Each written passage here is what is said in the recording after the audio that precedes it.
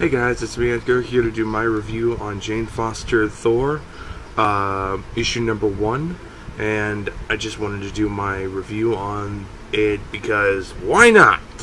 Why not marathon the Jane Foster saga of Thor, and we get to the old shit that I like, and also the new stuff that I like too. Anyway, the comic opens up, we see a bunch of frost giants underwater attacking a base. And then we go back to where the moon, where all the Asgardians are there. Odin, 3 warriors, Lady Sif, and they're all like, hey, Thor, what the fuck happened to you? And tried to pick up the hammer, and they realized, don't worry, son, don't worry, we'll take care of this. Daddy's trying to pick up the hammer now, and he couldn't even fucking lift it. And this is the one thing I saw, and I'm like, this is interesting. Didn't he create the hammer along with a few people involved with it? Didn't happen that way. He's unworthy either. And they find out Malekith is causing commotion, and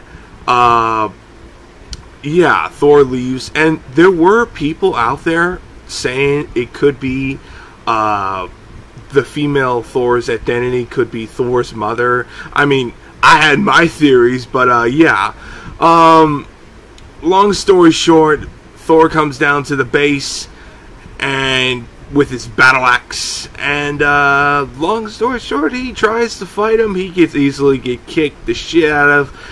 Malekith grabbed his battle axe, chop off his fucking arm, and the comic ends where we see a woman say there will always be a Thor, and she picks up the hammer, and pretty much it goes from there. The saga opens up from here. This issue was really great. I enjoy this issue a lot. And honestly, I'm going to say this right now. For all you Eric Masterson Thors, more power to you. I think that shit sucks, if you ask me. And I plan to rant on that when I get to it, on the Thor reviews. But, yeah, I'm gonna say this. It's amazing. 9 out of 10. Greatness at its finest. Stay tuned for issue 2 later today. I'll see you guys next time.